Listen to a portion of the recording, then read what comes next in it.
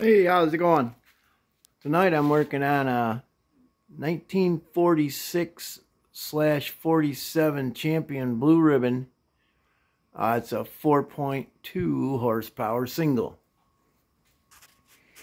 It's got a really unique recoil as the it's down here. It's under the power head, and then the pull handle and the cable comes out the front of this. I got it apart because I'm going through it, cleaning it, and I'm going to take the carburetor off, and I had to let this loose to get to the carburetor. I've already replaced the mag plate with a better one. This one was kind of, really dirty for one thing. And the handle was not as nice looking as this one.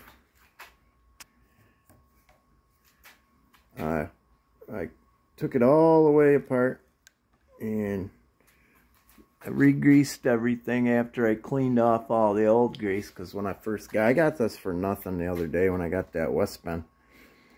Guy threw it in and wanted to get rid of it. But I couldn't even move this. Now it's just, you want it a little bit, you know, so it'll keep your throttle position.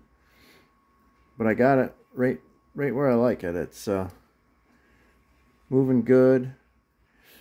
I got a used coil I'm going to put on it. The one that I took off was cracked. And so I'm going to put this one on it. There's no cracks on it. I don't like this phone. There's no cracks in it. And actually that's how I got this stator plate. Nelly's Power Sports or whatever, he's an eBay or whatever, or an eBay seller, and I was looking for a coil for my Wizard over there before I found the supply with the brand new ones. I got this shipped for 25 bucks. I got the stator plate and a nice coil, which these are worth like 50 bucks all day. And the Bendix had this insulating pad that you put down in the bottom. I'll just show you on this side. It's going to go on the other side, but. And then your spark wire eyelet sets down in there, and it keeps everything protected. I like to put some dielectric grease on it after I make the connection, and then push it down in there. Then I'm going to make up a new spark wire. I just buy these Oregon boots sometimes. Get them at Ace Hardware. Well, you know me, I can't find nothing until I shut the camera off. But anyway, make up a new spark wire. Oh, there it is. It's gonna bite me. $3. It's got this Sparky. If you're a Chrysler fan, the little clip is called a Sparky. And then I got just some bulk spark wire. Get that done. I got a set of points to put on it. Or I could put the old ones in, but I think I'm going to put these ones back, these ones on it. The points were okay on it. I think I'll set them, because they're so grubby, I'll just put them in my spare parts area. I got props and coils and points.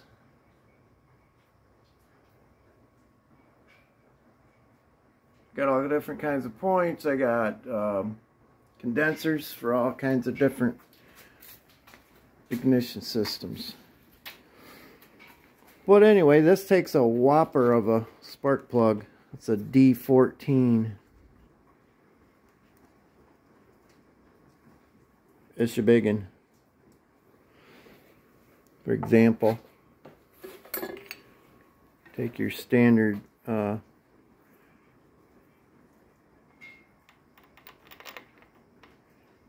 see.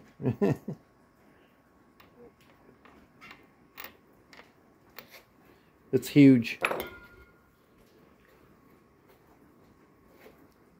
A regular spark plug wrench won't do it.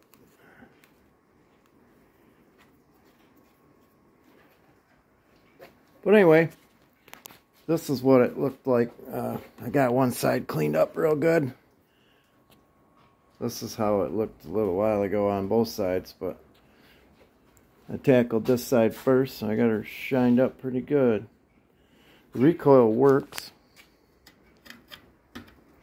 It's a pretty cool little setup. I got another one of these sitting outside, and when I got it, it never had a... I didn't know what that was. I had no idea. Not this part was missing. And all it had was that sconce or whatever you want to call it, a scutcheon. So I didn't know what it was. But now that I got this one, I realize it's a recoil. And that's where the recoil's at. Because the other one, I think it's stuck. But then again, now that I know that there's the recoil there, the recoil could be goofed up and keeping it, you know, tricking me into thinking it's stuck. But I think I should have this one running. I just gotta put the ignition system back together and take the carburetor off and take it apart and toss it in the ultrasonic and let her have it for 45 minutes or so. Pop it all back together. I got tillets and carb gasket kits from the Martin Outboard guy, but he's only going to have the parts gaskets for MD series, but that covers a lot of popular brands that I work on anyways. So when I get all that done, I'm waiting for I got another one tore up I'm working on a Martin 60, 1948 Martin 60, and the spark plug, the bottom spark plug hole is stripped right out. I got good compression. I can't check it though, numbers wise, because the bottom one's stripped. I've got all kinds of Martin parts, so I'm gonna take a head off another 60.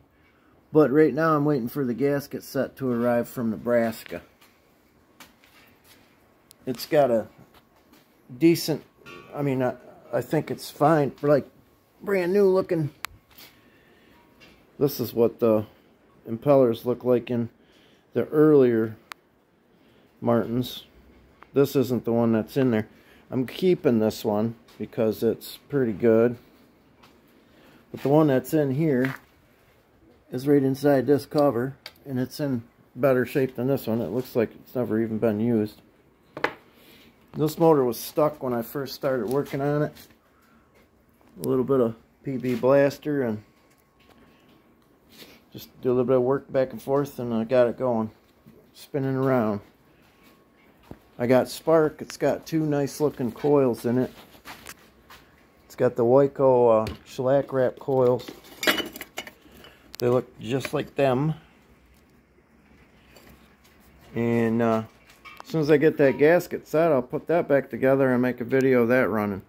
I don't know when it's ever going to warm up in Michigan. It's been raining since this morning, early this morning. Cold, windy, and rained all day long, and it's still raining. Alright, so there's my Champion Blue Ribbon. It's one of the only ones so far that I've worked on that actually looks more like a full-fledged outboard. The other Champions that I put on my channel looked like that. They never had any, you know, sides and things to make them look a little more substantial. This tank is super clean inside, which is good because a lot of times I spend 5 or 6 hours trying to get a tank cleaned up good enough that I can put gas in it.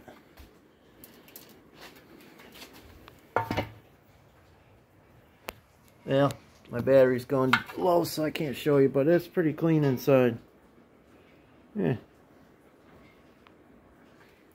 Nice that it's aluminum. You don't have to worry about spending $30 on a rust eater. I'm not so sure this stuff even did anything. I wouldn't waste the money on it. Alright, I'll come back at it when I get this popped together and in the tank. Thanks for watching.